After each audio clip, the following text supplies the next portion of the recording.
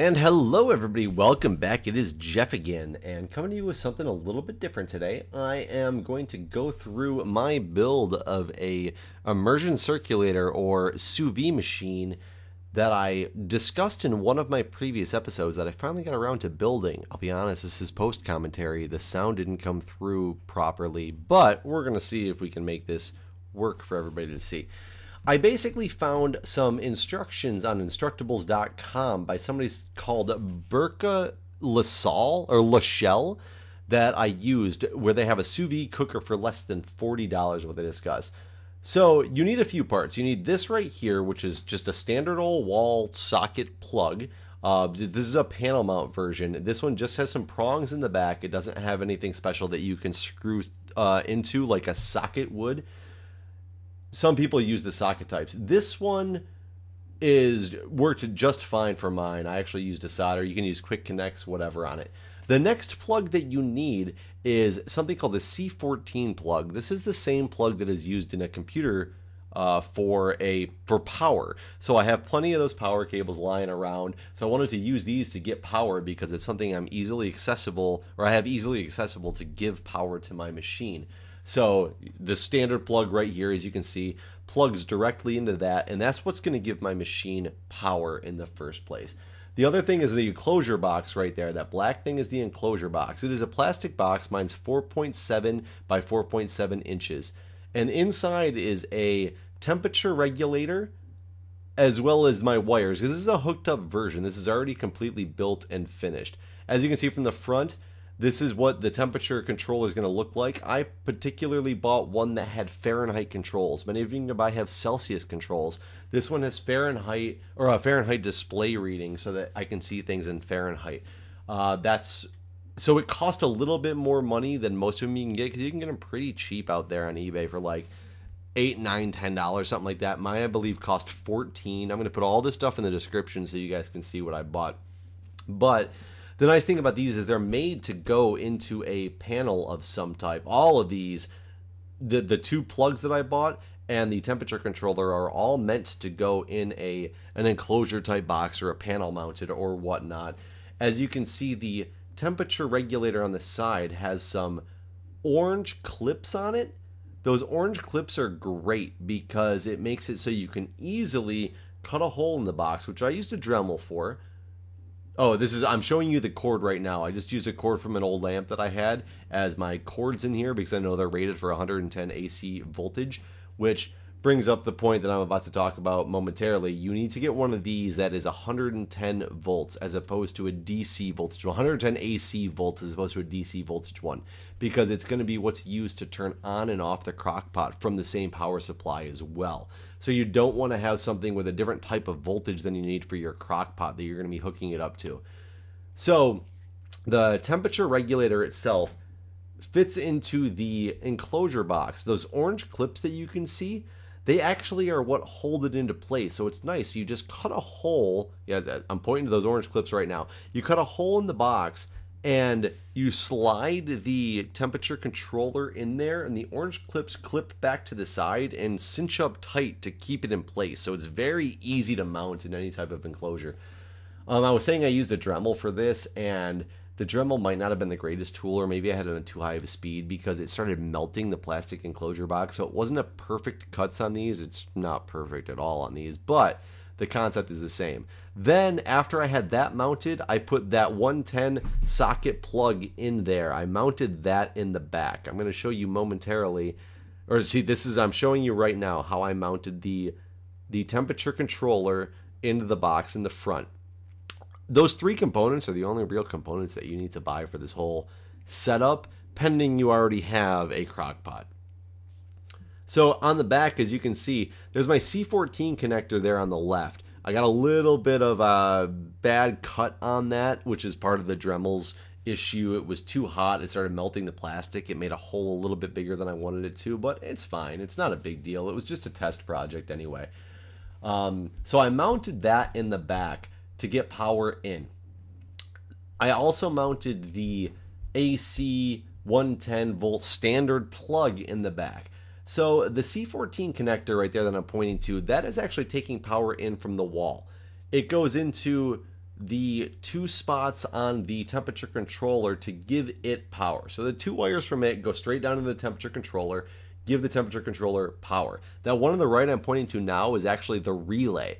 So that relay opens and closes based on what the temperature is. And what happens is that's supposed to send the signal out to whatever you're using to heat your food, which in my case is a crock pot. So you need to get your wiring so that not only do you wire constant power to your temperature controller, but one of those lines of the two wires that are going to be coming out of that C14 connector, one of them needs to also go into the relay so that it can come out when it's closed and finish the connection on the standard wall socket, which is where the crock pot is going to plug into. So that's what I'm pointing to right now.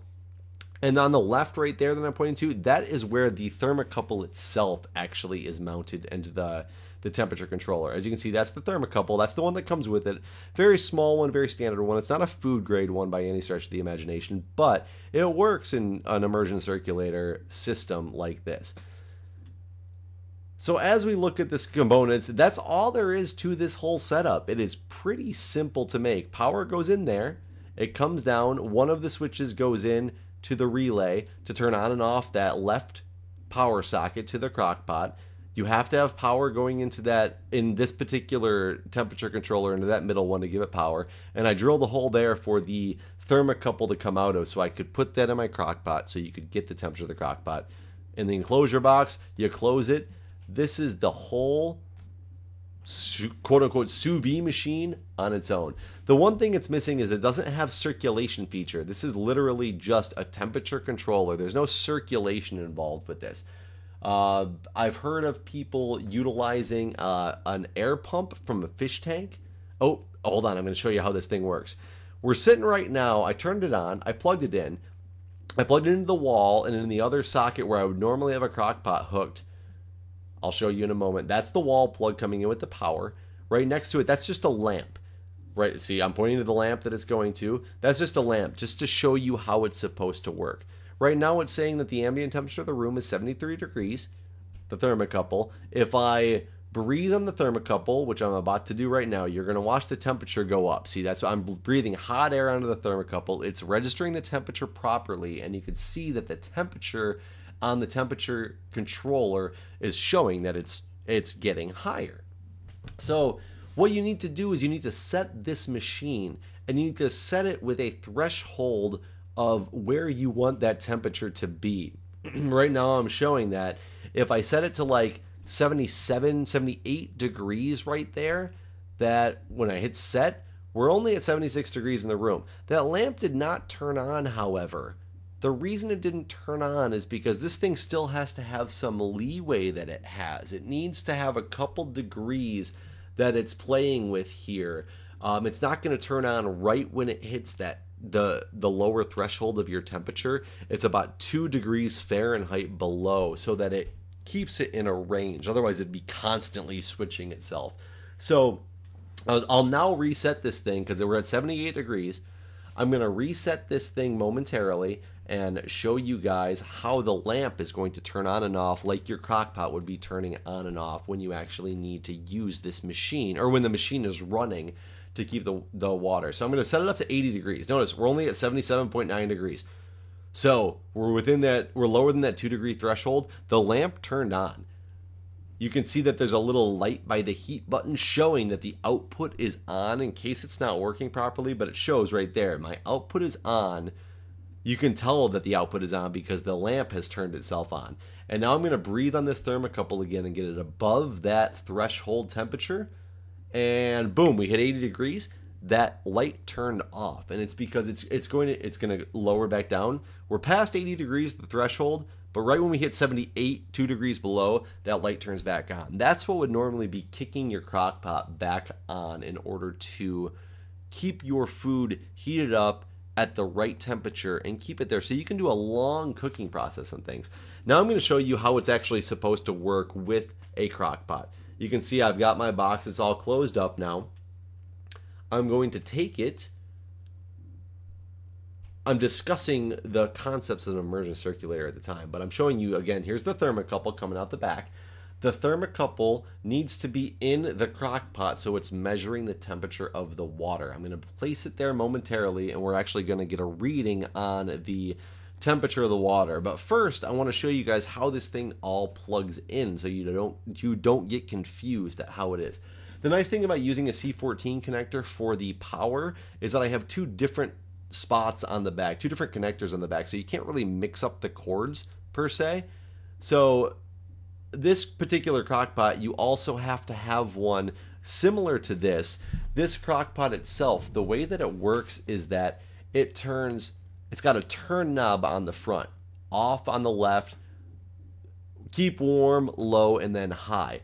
You need a crock pot that's going to keep itself on when it's unplugged and you plug it back in. It needs to resume the state it was at before. A lot of the new digital crock pots, if you unplug them and plug them back in, they will no longer be on, and they will not work for a system like this.